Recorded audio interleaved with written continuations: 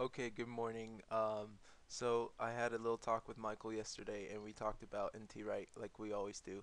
And um, well, I just woke up this morning at 4:30 to do some Bible study, and I came to a point where I stopped watching Raw Bill interviews, and I wanted to study the Bible for myself.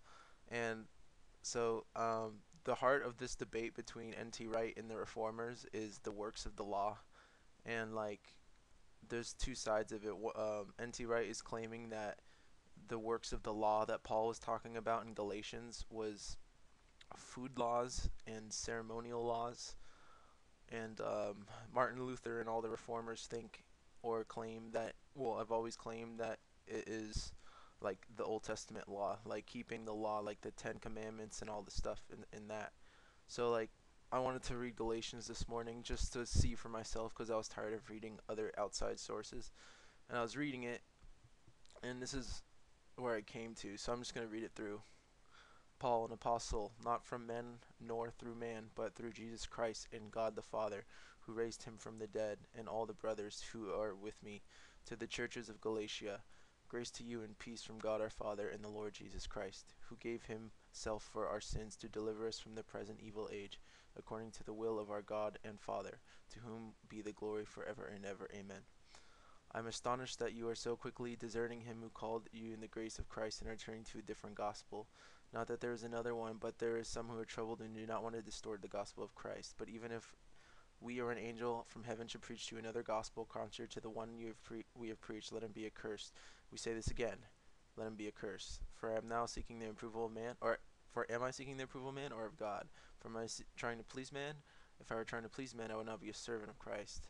For I would not have known you, brothers, for I would not have for I would have you know, brothers, that the gospel that we have preached is not from man's gospel.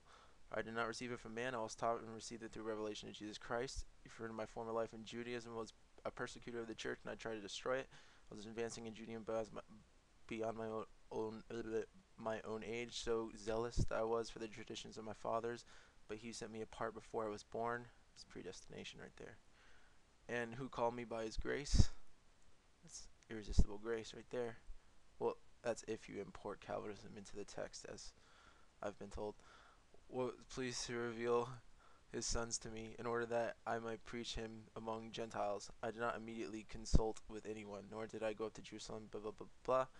3 years, so he was in the desert 3 years, and then he went to other places.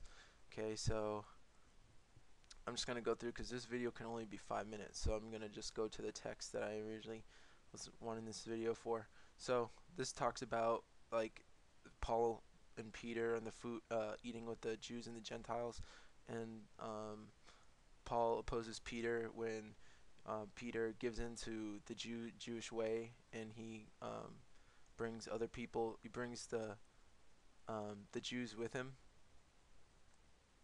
so they act out. Basically, he messed up, and he brought a bunch of people down with him. So Paul was pretty pissed at him.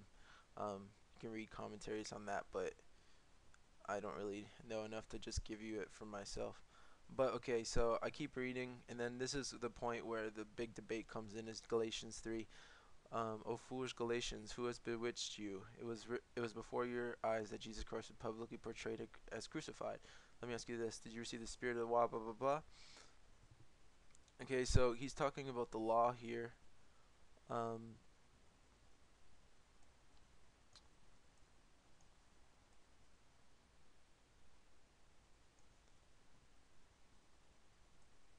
okay, so this is the verse I have problems with. This is the first verse I stopped and I was like, what? Is it says, for all who rely on the works of the law are under a curse. So this is the same law he's talking about before. This is all up here. He's still talking about the law. The same law under a curse, for it's written, cursed be anyone who does not abide by all things written in the book of the law. Okay, so I'm going to stop this video for a sec because we need a part 2. Let's just go to part 2. This is where we're stopping. Boom. Verse 10.